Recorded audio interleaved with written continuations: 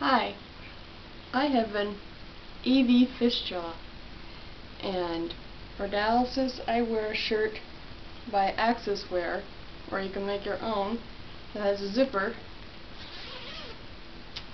for the arm. It's great for winter time.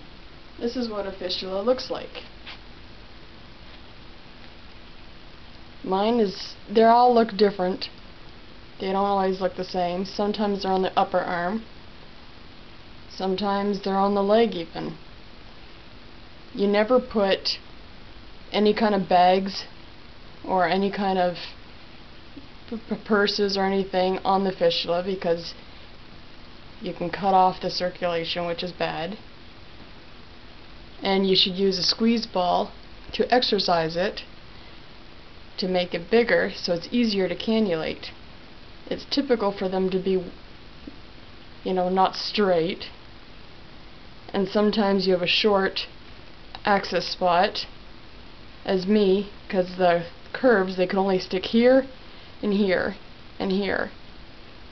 So you exercise it so we're able to start moving up farther. But then I got a transplant, so they never had to go farther than that. And that's as much as really I have to say for now about a fistula.